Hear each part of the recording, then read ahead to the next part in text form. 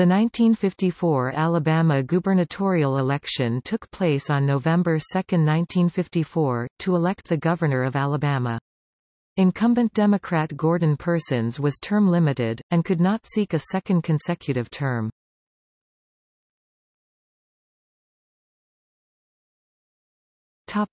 Democratic primary. At the time this election took place, Alabama, as with most other Southern states, was solidly Democratic, and the Republican Party had such diminished influence that the Democratic primary was the de facto contest for state offices. After winning the Democratic primary, it was a given that the nominee would win the general election.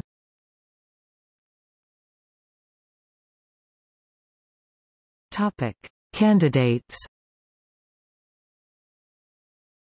James Allen, Lieutenant Governor. James H. Faulkner, State Senator. Jim Folsom, former Governor. James Galat. J. Bruce Henderson, former State Senator and candidate for governor in 1950. C.C. Jack Owen, President of the Public Service Commission. Henry Sweet.